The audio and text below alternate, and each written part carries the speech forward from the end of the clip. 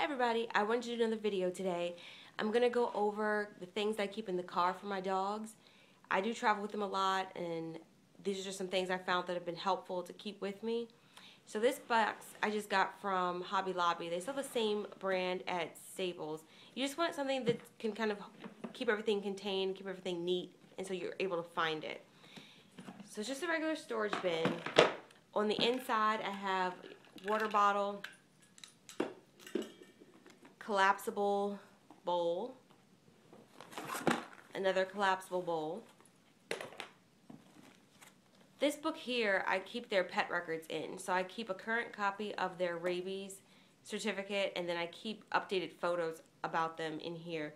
In case something happens, I need to make like a lost poster or things like that. Or if I'm going to be out with them and then something happens, I've got their records if they're current on their vaccines. I also keep their microchip numbers in here as well, and what kind of dog they are and their date of birth. So I kind of have like, it's not their full records, but it's kind of like the most important things I keep in here.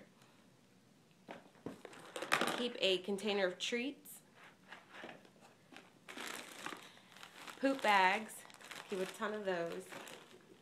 I keep an extra leash and harness.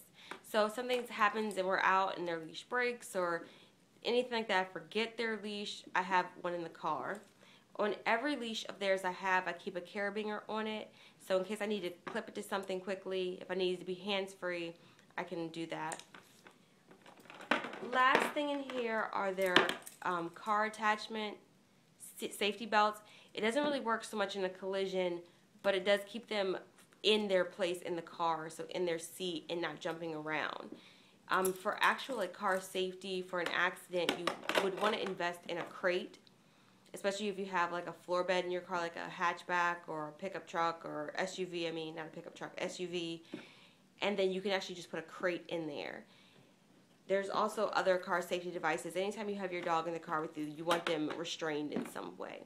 Okay, if you have any questions about anything else, or if you have recommendations about what you keep in your car for your pets, certainly leave it down below. Thank you for watching.